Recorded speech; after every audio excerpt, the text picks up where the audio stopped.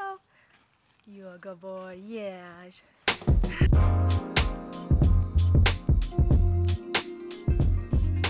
Hello, welcome back to another video. Today's video is going to be on a topic or question that I've received quite often on Instagram about ears. So we're going to be talking about Kibo's ears, our process of helping them stand up via gluing, and just provide some tips on if you're struggling with getting your puppy's ears to stand up. When we got Kibo, both of his ears were floppy, and people told us, oh, by the time that they're 12 weeks old, his ears should stand, and they did. So his ears look like this when we picked him up, and then by the time he was 12 weeks old, both of his ears had slowly started to perk up, and they were in this sort of teepee or crown formation on the top of his head.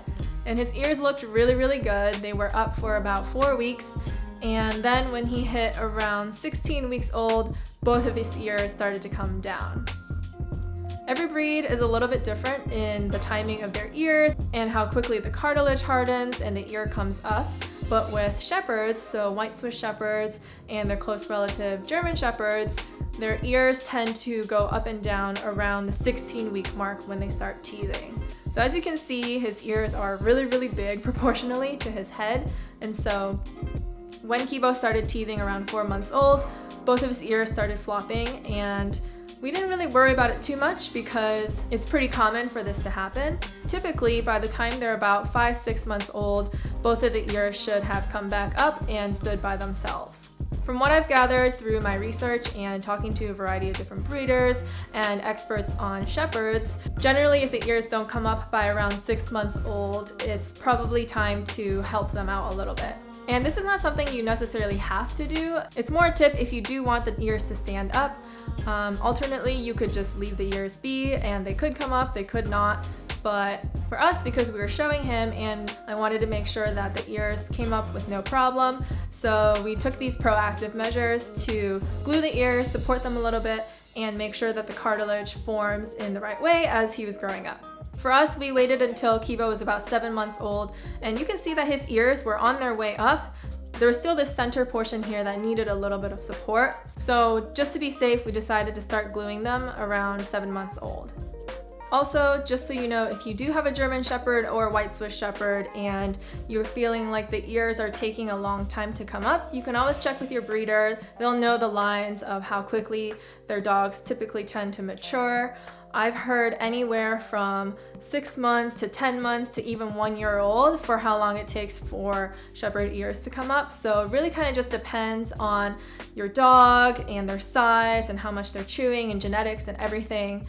Because both Kibo's parents and everyone in his lineage had perfectly fine ears, his ears probably would have been fine in the end. I just didn't want to wait until 10 months, 1 year old, where potentially it would be a little bit too late to help the ears.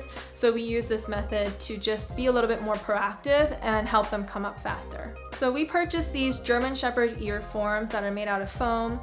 You could also just trace the general shape of your dog's ear, but I started out with these because they're already made to the shape of a German Shepherd's ear. Because both of Kibo's ears need a little bit of help, I actually ended up poking a hole through the middle of the form and then tying a string to it so that I could tie the two ear forms together. This is to make sure that the ears set in the right spot and that they're not being weighed down by the forms or pointing all sorts of weird directions. So you want to make sure that what the ear looks like once the form is in is what you want them to look like when you take the forms out. What you want to do is get some bonding cement. It's basically what people use to adhere wigs to their heads. I just took a little bit of this bonding cement and spread it all over the back of the ear form and then gave it a second to dry out so that it was not super liquidy, and then pressed it into his ear. It's important to hold on to the form and the ear for a couple of seconds to make sure that it really sticks, because if he moves around too quickly, the form could move and then it won't be in the optimal position for supporting his ear.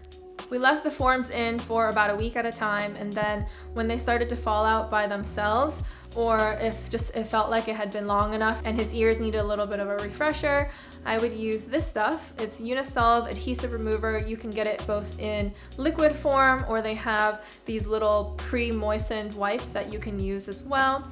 So I just had Kibo lay down on his side, and then I used the adhesive remover on a cotton round and gently helped peel the form off while using the adhesive remover on the back of it.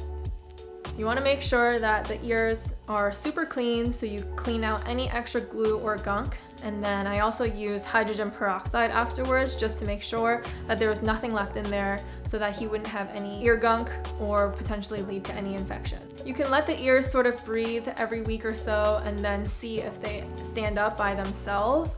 If after a few hours or a day they seem to be flopping back down, you want to put the forms back in and repeat the process until it seems like the ears are standing well on their own.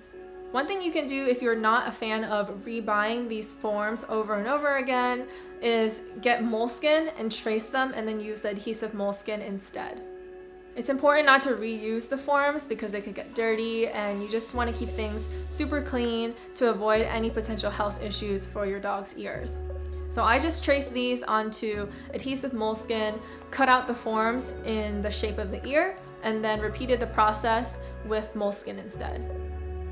So you'll see after a few weeks, this actually helped a lot with Kibo's ears, and they're standing up a lot higher and straighter on his head. And so we actually moved away from using the ear forms and started just using Breathe Right strips. We didn't really need to form his ears together or tie them to support them together because they were already sitting perfectly right on top of his head. He just needed a little bit more support to help that ear gain a little bit of strength. So we use Breathe Right strips, usually 1 or 2, and same process. Just using the skin adhesive, I would put the adhesive onto the back of the Breathe Right strip and then stick it into his ear to help support the ear where it needs to be to stand up a little bit straighter. All ears are kind of different, and I've seen different ears come up in different ways and point different directions. Kibo's were kind of odd in that it seems like his ears are really big and they needed support horizontally so that they would stand up into the shape of an ear rather than sort of dip by the force of gravity. Other dogs have issues where maybe one ear is up and then the other one is fully floppy, so you just need to use Breathe Right strips to support the one floppy ear. So it kind of just depends on your dog and the ear and which part is weak and needs a little bit of strengthening. One other method that you could try is just giving your dog a lot of chews. So we started giving Kibo a lot of collagen chews when his ears came down. The chewing motion builds a lot of muscles on the tops of their heads that help stand the ears and support them. Giving them a lot of things to chew on can also help, in addition to physically supporting the ears. And so you guys can see here that this is what Kibo's ears look like at different stages.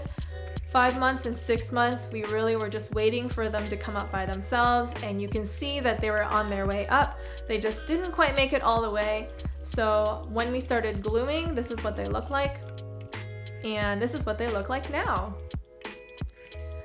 And the process could take a variety of different timelines depending on your dog. Some people only need to tape for 1 week. We ended up gluing over the course of a few weeks, but you can see that his ears look really, really good now, and he's 9 months old. They're still gaining a little bit of strength and hardening on top of his head, but I feel good that they're gonna end up where they need to be. That's basically it. That is an overview on what we did with Kibo's ears to help make sure that they stood up the right way. And I hope that was helpful for those of you who are looking for tips on gluing your dog's ears. There are quite a few other methods out there, including using tape. I found that this way seems to be the least invasive and it doesn't really bother the dog too much. And it was pretty easy to do by myself at home. Thank you guys for watching. Let me know if you have any questions about the process in the comments below. Otherwise, I will see you guys next time.